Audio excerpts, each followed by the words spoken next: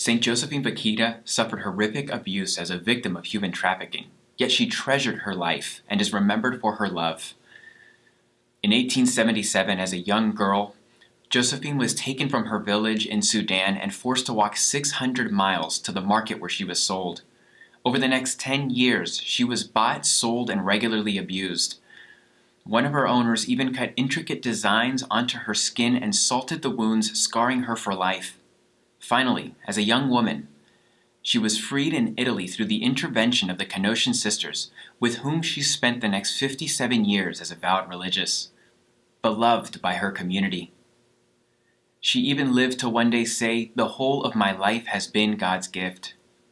It is clear why Josephine Bakhita is the patron saint of human trafficking. She was not defined by the abuse that she received, but by the love that she shared.